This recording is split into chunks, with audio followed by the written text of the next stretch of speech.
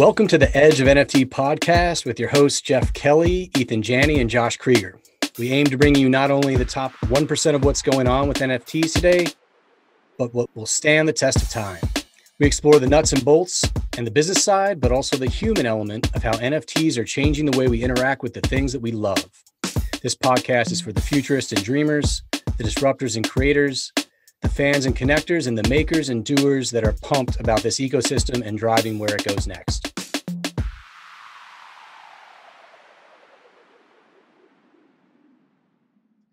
Today's sponsored Spotlight episode features Jakub Chmielniak, an active BAYC member and founder of Fanadise in the Fancy Bears metaverse, where you can hang out with artists, top athletes, influencers, celebrities, and Nobel Prize winners. In the Meta Club, you can join concerts, pool parties, and play tennis with your favorite creators. Every year, they are hosting the Fancy Bears annual party, where holders can win things like a Ferrari, rare sneakers, and NFTs. Jakub is co-founder and owner of a 20 million euro e-commerce company, creator of many fashion brands, and an influencer marketing specialist. Jakub, welcome to Edge of NFT. It's great to have you here. Great to be here. Great pleasure. Thanks for having me. Yeah, of course. Well, let's dive right in. We're really excited about what you're up to. We know that Fanadise and Fancy Bears is where you can hang out with artists, influencers, and Nobel Prize winners, like we said.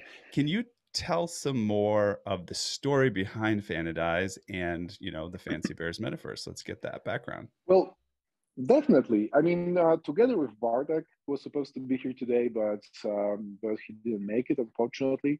By the way, I can say for the listeners, I met Bartek when we were in Miami, and this guy is quite an energetic character. I know that I met him, but also probably a million other people met him. He's a very social guy, a very active guy, and obsessed with the Bored Apes, a really dedicated fan of that brand as well. So yeah, go ahead. We're sad he can't be here today.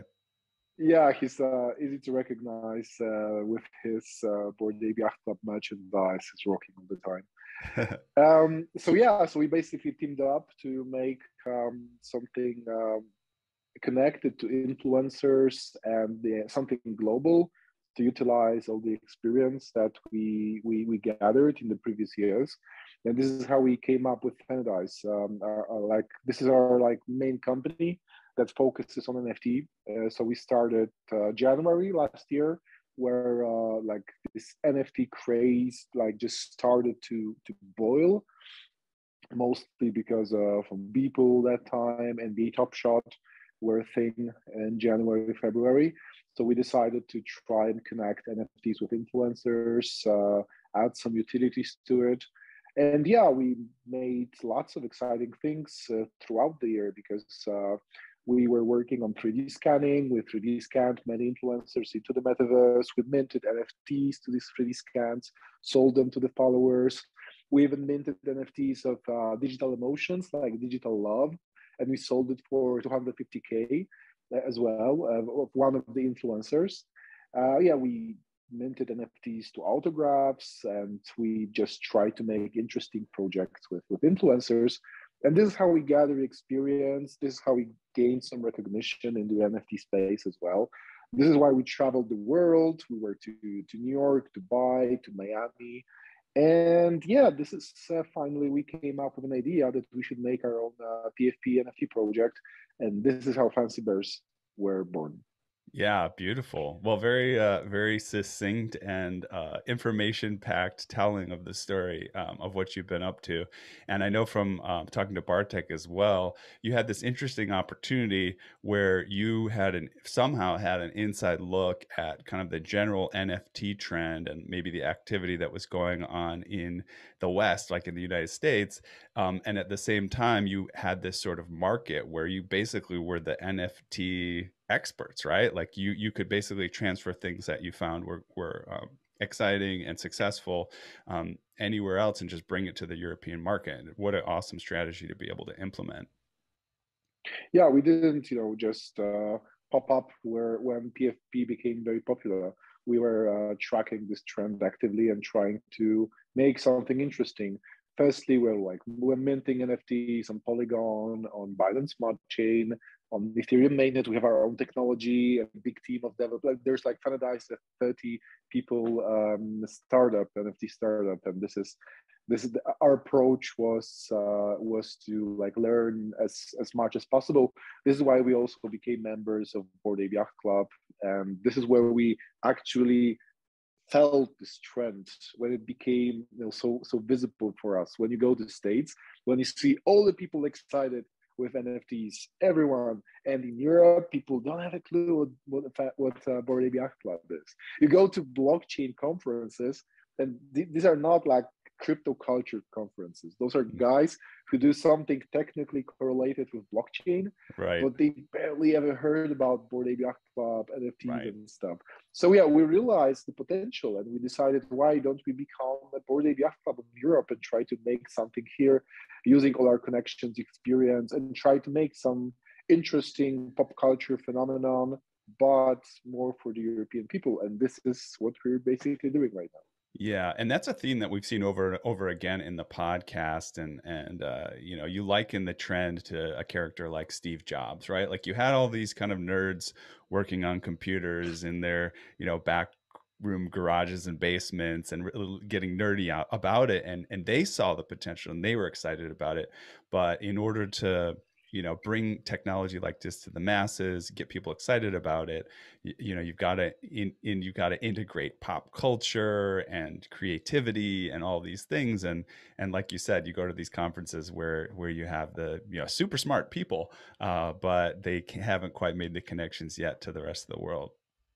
So actually that leads me to the next question is like, you know, so when did you first encounter NFTs? Was this like a few years ago with CryptoKitties? Have you been into blockchain for a while? What was like your first exposure to NFTs? Well, honestly, I'm in the crypto space since 2017. So I was aware of all the trends that were happening in the space, but I was only a trader and observer. I was passive. I mean, being an active founder of a crypto startup and being someone who just watches it from the sidelines, those are two completely different things. So we like consciously jumped into the crypto and NFT, like I said, a year ago. January, February, this is where we started to build something actively, where we like pushed a little bit aside all the other businesses that we are working on, like the agency, the e-commerce, those things, they just run right now without us. And this is where we actually started to discover how different it is to create something in this space rather than just watch it from the sidelines. And as soon as we discovered how popular the NFTs are becoming in the United States because of NBA Top Shot, which is like completely American phenomenon, obviously. We, like I said, we tried to find our own path. But yeah, I think from the start, we knew that NFT is something for us because we are guys who always work closely with like people. It's rather like pop culture. It's something that we feel very well. We created so much materials for social media. All the like clothes I manufacture are also like a pop culture phenomenon. And NFTs for they are like technology, but PFP NFTs, this is like on the verge of tech and pop culture. And basically creating your own NFT PFP project is like creating a brand. And this is why we're super pumped. And you can make so many exciting things. Like we created a song. We're doing an animated series, like working with those brands, doing like whatever comes to your mind, collabing with everyone. I love it, man. I simply love it. That's cool. And, we love this story, that so many people in the space have of just being willing to jump in and take something new by the reins and make it work and be part of the co-creation of it. I'm, just acknowledging that you have your shirt there that says future on it, right? And you've got it nicely framed right here in the phone, the screen there. So yeah, that's awesome. Because I had like 5 interviews today. After what we did with NFTs, like journalists, they just don't let us work. They're just calling us all the time. So today it looks like my third podcast. So I decided to take my future switch. Perfect. I love it. So, kind of speaking of the integrations and collaborations that you guys could do, you do have some collaborations planned with big brands. You've even set aside some of your collection for those collaborations. What actions are you planning for Fancy Bears community in the future, and who's getting integrated? Well, there are things that we can't announce yet because they are on our roadmap. What was already announced and what is going on is definitely our DAO. So we set up a DAO not only for governance, but like 30% of the volume, the volume revenue from the OpenSea goes to the DAO.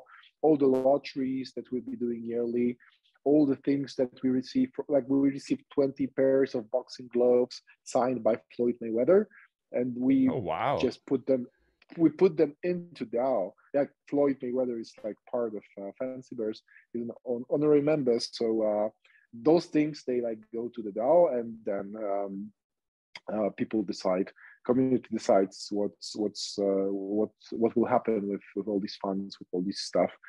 And yeah, there's like free merchandising for every holder. If you hold a bear for 6 months, you get a free hoodie.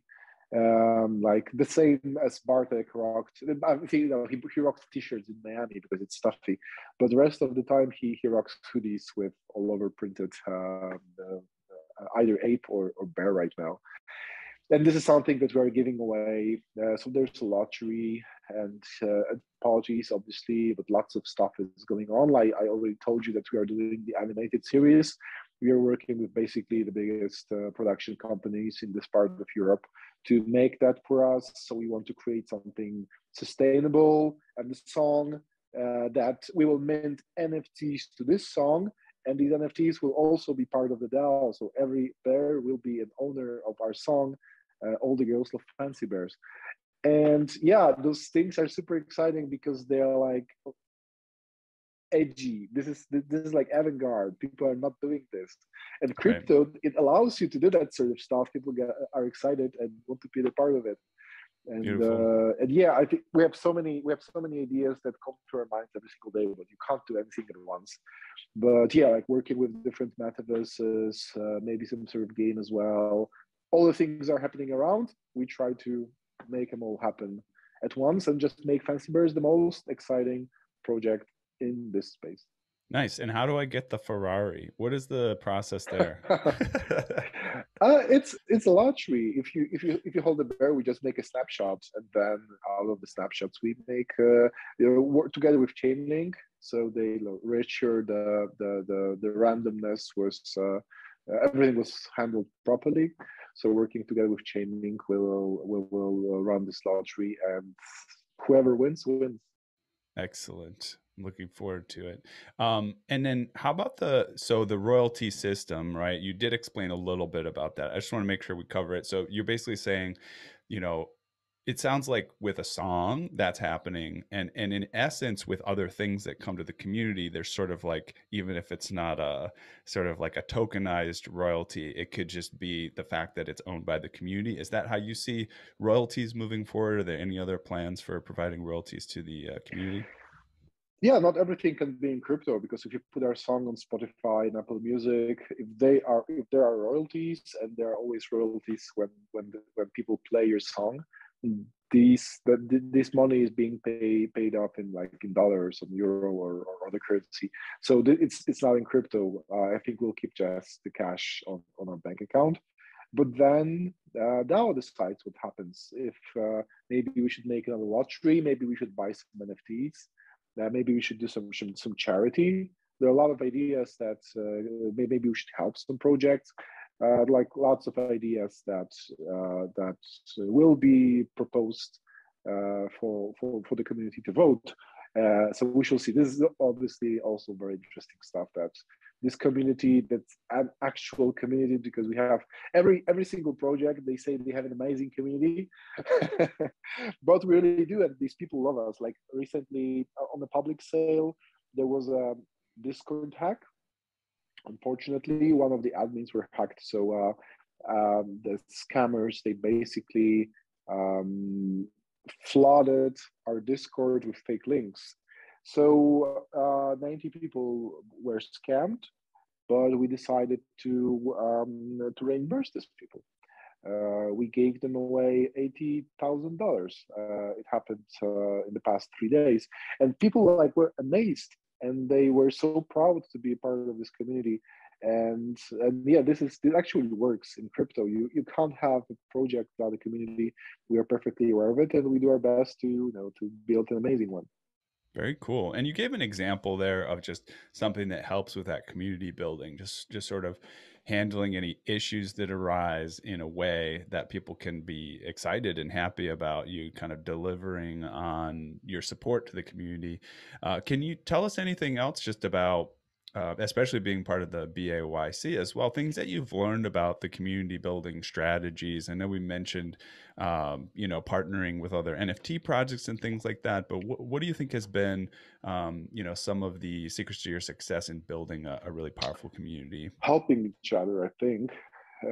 I've never seen such a helpful and open community as Bored Ape Yacht Club.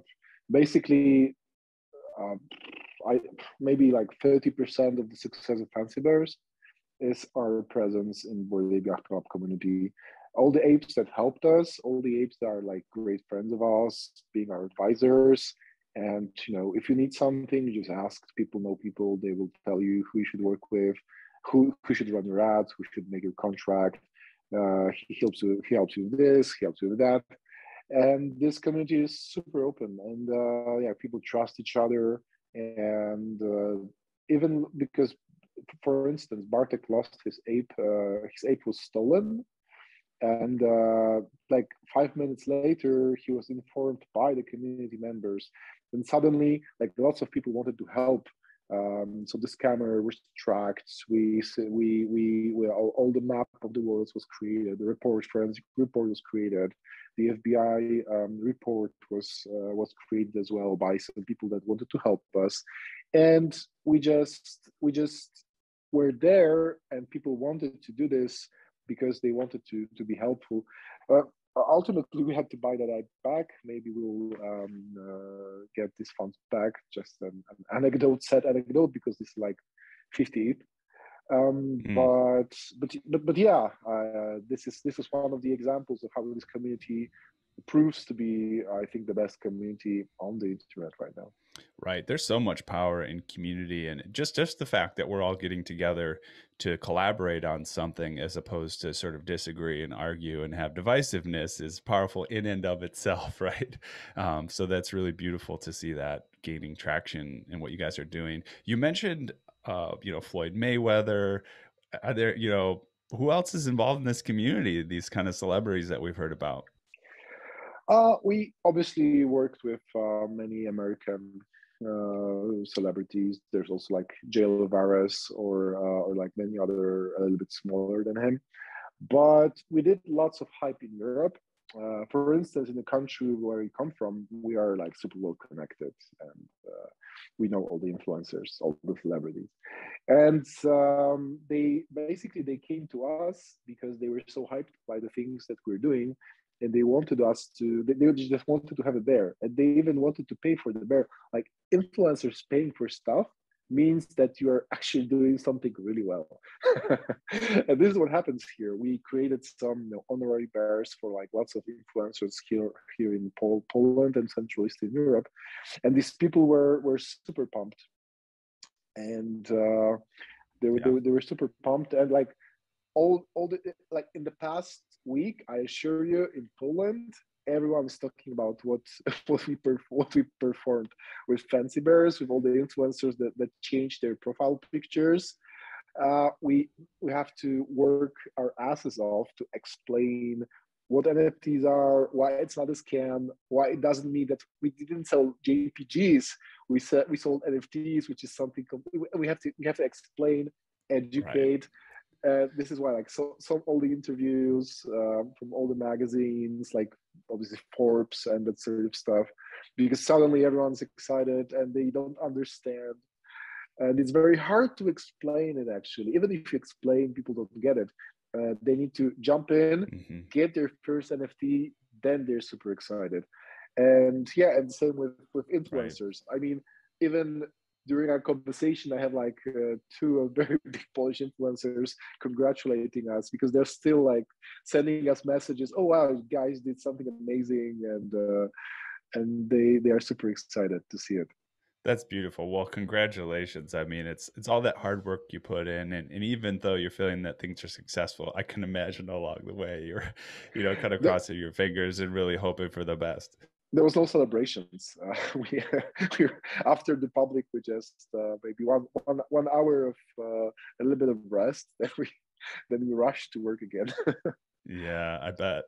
So you mentioned the Bored Ape Yacht Club, which has been super powerful for us and what you guys are doing, and that's really cool how much you've integrated into that community. Can you tell us about any other projects and platforms that you look to for inspiration in the NFT blockchain space? Well, definitely you have to not only analyze but make friends with all the big projects like Crypto Moris, Doodles, and the Cool Cats, Pudgy Penguins, all the other projects. Well, we are talking with basically every big project in the market. Not only like to make business, but to make friends, to share experience, to make something together. This is why I love this space because everyone wants to connect, everyone wants to do something with you. And yeah, I mean, Bored Ape Yacht Club, they basically created this phenomenon. They maybe they not created, but they moved this phenomenon more to the mainstream and made it so popular. But other people are all other projects are thinking of so many exciting things, of the ways to communicate, of how to keep your community excited, how to gratify them for being with you. And we try to just keep up with them. We try to, like I said, make friends with them, learn from them, help them.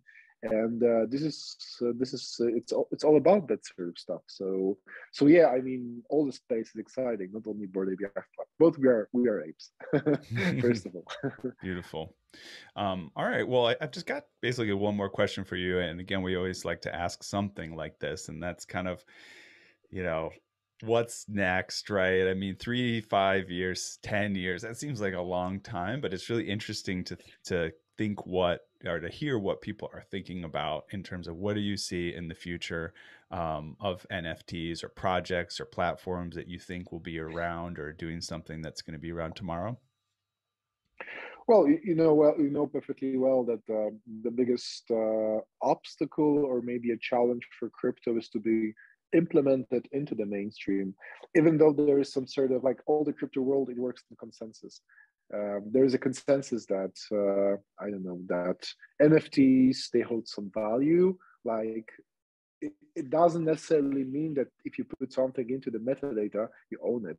There's a consensus, and this consensus is not represented by the law most often. But I'm pretty sure that this law will keep up, and that NFTs will become a key factor to distributing ownership of the internet, and they will play a big role in like I call NFTs mostly in Polish like digital certificates of ownership, and NFTs being digital certificates of ownership are such a universal technology that will be used globally and for many different purposes. Obviously, we all need Ethereum to zero or like solutions like Immutable X or Polygon. So NFTs are super cheap and super fast. But yeah, I mean, this is like the challenge for all the blockchain to grow its effectiveness and optimize the costs. Mm-hmm. But yeah, I'm pretty sure that NFTs beyond all is a technology that will reshape the existing world in so many ways. Depends on the space, or depends on the niche. So I'm really bullish about NFTs as such. Yeah, I mean, you mentioned certificate of digital ownership, and I think actually something that we're just beginning to see the implications of in these NFT projects. I think we're seeing it a little bit more in decentralized finance, is that not only are they a digital certificate of ownership, but they're a smart contract, or even beyond that, they're like a little supercomputer. Each NFT you can program all sorts of automated functionality into them. It'd be very interesting to see how that all plays out as people really begin to say, well, what actually can I and do I want to do with that kind of tech? Yeah. Really great stuff. I'm really excited about it. Really happy for your guys' success and that what you've built. And then what we like to do in our next segment is to get to know you a little bit better. It's a segment we Okay. call Edge Quick Hitters, and you're kind of ready to roll with it. I'll explain what it is. Edge Quick Hitters is a fun and quick way to get to know you better. There's 10 questions, and we're looking for just a short or single or few word response, but we can feel free to expand a little bit if you get the urge. So you've already given me the go ahead. You're really excited to move forward with this. So let's hit the first question. Go ahead. What is Hit me. the first thing you remember ever purchasing in your life? Donald Duck comic books. Nice. I was a kid. Yeah. Now, did you get like the Huey, Louie, and Dewey, like the three brother ducks, or was it just about Donald Duck? Donald Duck. Donald Duck, definitely. In Poland, in the 90s, Donald Duck was a thing. Nice. All right, beautiful. Next question. On the other side of that, what is the first thing you ever remember selling in your life? Oh, maybe something like on Polish eBay. I don't know. Maybe some books. Okay. And is Polish eBay actually eBay, or is it a Polish version of eBay? No, we have a Polish version of eBay, like Allegro. Got it. eBay is non-existent in Poland. Got it. Yeah, that's always so interesting. I remember I spent a year and a half living in Peru, and the first thing that became really, strangely apparent to me is that Amazon.com did not exist in Peru. Like, whereas when I lived in New York City, I could order anything and it'd be at my doorstep in a day. Living in Peru, I couldn't order anything, and there was no, way. People didn't even hardly deliver things to your doorstep. Yeah, fascinating stuff. All right, next question. What is the most recent thing that you purchased recently? I think a sandwich and a coffee in the morning. There you go. Delicious. What kind of sandwich? There was like this. How do you call it? You made it out of eggs and mayonnaise. You somehow mix it in Like in the egg bagel. salad, like an egg Yeah, salad something sandwich. like egg salad in the bagel. Yeah. Okay, nice breakfast. Delicious. All right. The follow up to that is, what is the most recent thing you sold? Oh, it was definitely some clothes. I'm selling clothes like every single minute, so definitely clothes. That's cool. That's cool. I'm jealous. I've gotten to do so many things in my life, but one thing I remember when I was younger, I always thought it would be fun to like do fashion, right? And I feel like I've spent so much time with other things that my fashion skills have really diminished. But that's really cool. I'm jealous. All right. Next question is, what is your most prized possession? Um, digitally, it would be my ape. Physically, my friends. Okay. Awesome. I love it. Now, if you could buy anything in the world, digital, physical, service, experience, that is currently for sale, what would it be? Today, a friend of mine sent me some pictures of tea plantations in Sri Lanka. I think I would buy a tea plantation in Sri Lanka. Hey, I love that, man. That is one of the most unique answers we've gotten. All right, next Yeah, one of my question. dreams, actually. Those are beautiful dreams to have. I hope you achieve that. Make sure you update us when you do. We'll make an announcement. We've actually had have had guests on the show where they tell us what they would like, and we've been able to deliver it for them. So, for example, we had the guy from Jadu Jetpacks who started that company. And he said that he really loved Pink Floyd and he would love to have a really cool piece of Pink Floyd memorabilia. And we happen to know the sax player that played with Pink Floyd, who is also like a memorabilia nut and has like a ton of it. So we were able to connect the two of them. So unfortunately, Amazing. cannot connect you with this plantation, but if we find a way, if we find a way, we will. All right. No Next problem. question is about passing on your personality traits. If you could pass on one of your personality traits to the next generation, what do you think that would be?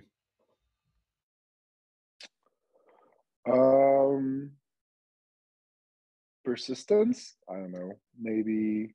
Yeah. Let's stick to that. That's solid. All right. Next one.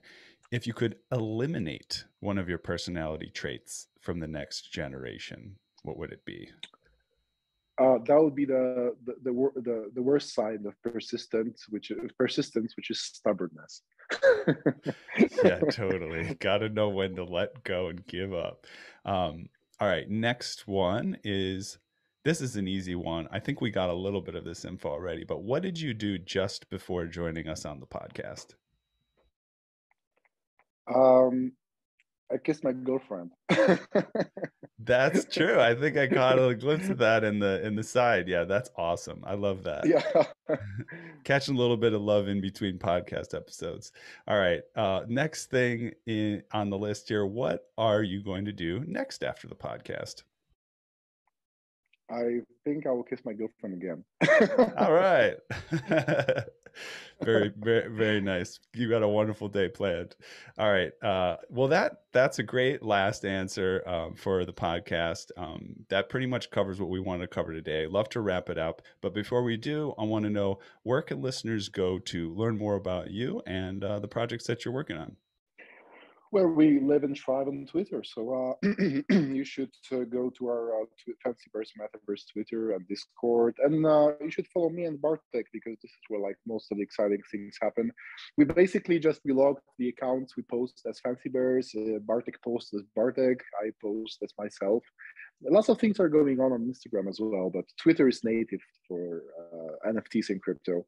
So following us on Twitter, both me and Bartek and Fancyverse Metaverse, this is the best source of information you can get. Very cool. Yeah, you guys are social media superstars. What would be your handle that you want to say for people to go look for? We have our names and surnames. So Bartek has Bartek Sibiga. I have Jakub Chmielniak. So you can, but if you go to Fancyverse Metaverse, our handles are in the bio, so it's easy to find us. That makes it easier. I can spell fancy and bears and metaverse. Yeah, the easiest part. Okay, cool.